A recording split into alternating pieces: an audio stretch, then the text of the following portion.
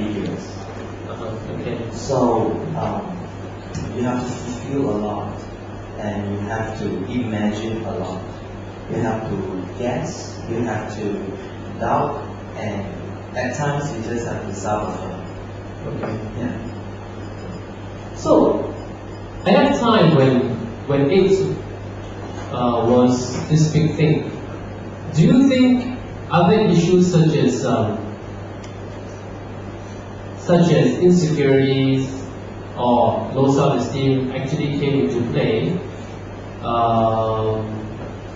between the characters? Specifically, I think for Oscar and Daniel. When I play Daniel, I don't think I'm playing it with insecurity. Okay. So, no. No.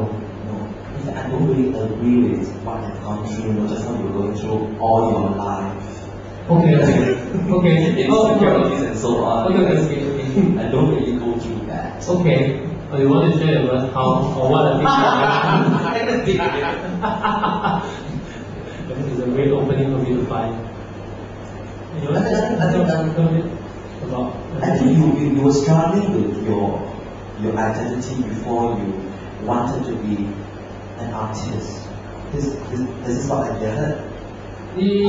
No, not really. I think because it started off as a repressed Asian gay boy trying to come to terms with his own life in that sense, and when you go, it's like when I was exposed to different things, right? Be it a play or film or whatever, things that's related to gay. It was more like for myself. Okay? Then until I got into theatre making, then things start to change a little bit because my perspectives actually changed. Because at that time when I came out, I was getting more and more comfortable with myself. And like now, if I were to tackle a play on gender or related to gay issues, it would be very, very different because I would talk more about how is it like to be a human being, rather than specifically as a gay person or problems that gay person face. So I sort of got tired of this whole gay thing, in a way. Yeah. That was what I was saying. Okay, I started doing straight plays before I started doing gay plays, so I don't really share the sentiments. I've started wanting to perform, to do theatre even before I wanted to explore my identity of who I am. Yeah.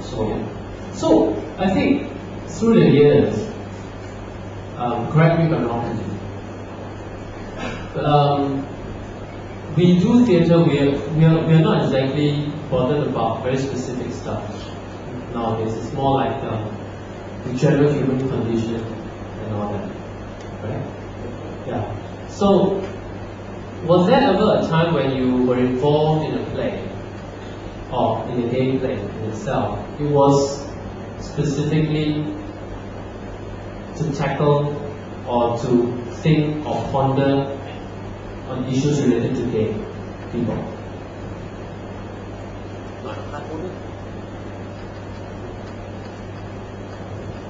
I've only done 2 gay plays. The first being Asian Boys. Volume 1. Volume 1 in year 2000. And the other one would be this that I've just spoken about, Language of Their Own. Okay. So, I don't think I'm in a capacity to answer your question. Okay. Okay. Right. Okay. Chloe. Pass the mic over. You want me to pass this mic? And please feel free to respond, okay, and to talk a bit, so that we have more things to talk about.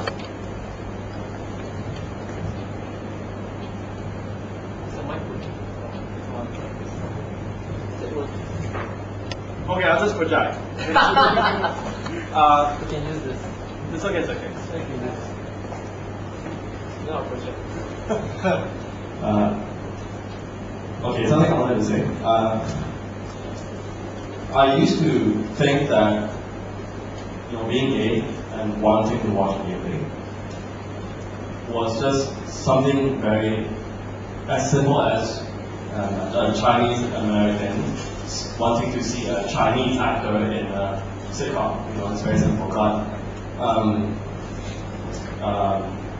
after a few years of just being in the industry, I think for gay men, for lesbian women, transgender people, gay plays or type of play is more than just entertainment. I think we use it as role models. We use it as a sort of a divine mouthpiece for our issues. We use it as our own gay history sometimes. So I think that's why a lot of people watch gay plays. Sometimes it's very simple and it's basically, cute guy in the show, let's go see. It could be as simple as that, or a relevant issue. But do you think that people actually go to watch a gay play for the wrong reason? Or if I were to put it in another way, is that there's a lot of sentiments, I think for me at least, is that when people go to watch a gay play, they usually go in with a certain kind of preconceived idea, or saying that a very limited set of ideas. What do you think of it? I think they do that because if the play is sold as a gay play, you're going to go in there expecting that as not just an incidental event or aspect of the show, but that being a key point. So of course they're going to go in with an expectation. Okay, please, I'm going to ask you this question. You know that in the local theatre we have very different gay plays. I think not recently, but I think last year or the year before that. Have you watched some of them? I watched only that. Ben. Yeah, I tried to treat. Okay, do you have any kind of what do you think of Ben? What do I think of Ben? I mean, it's a well-made play. It's a good script. It comes from a good script. Yeah. Yes. I mean, for me, when I watch the play, usually what I do is that I watch, I actually look at the audiences around me and to watch their responses and all that. Do you? Yeah. Okay. Did you observe anything? People engage. What more do you want to ask for? I mean, do you see any other thing besides engagement? Like people might react towards it and all that. Usually, Sometimes I hear people, talking, whispering, this guy's not cute at all, this guy can't be in a gay play because he just doesn't have sharp nose or whatever. But I think that's normal. Okay. Yes. So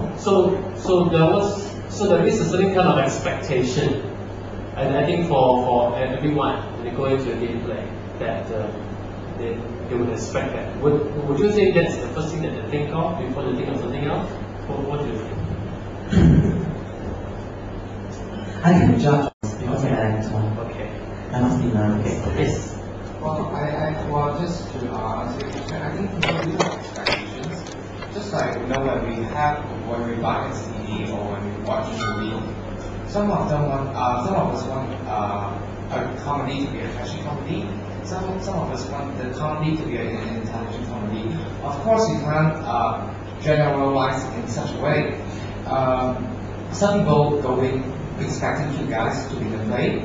Some people go in to actually expect good script, good acting, to expect messages. And I think a lot of people, I think most of my friends, including myself, we want to watch the gameplay because we want to identify sometimes with the messages, in the gameplay.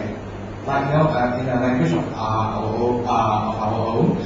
Of course, you have a political level of it, talking about AIDS care.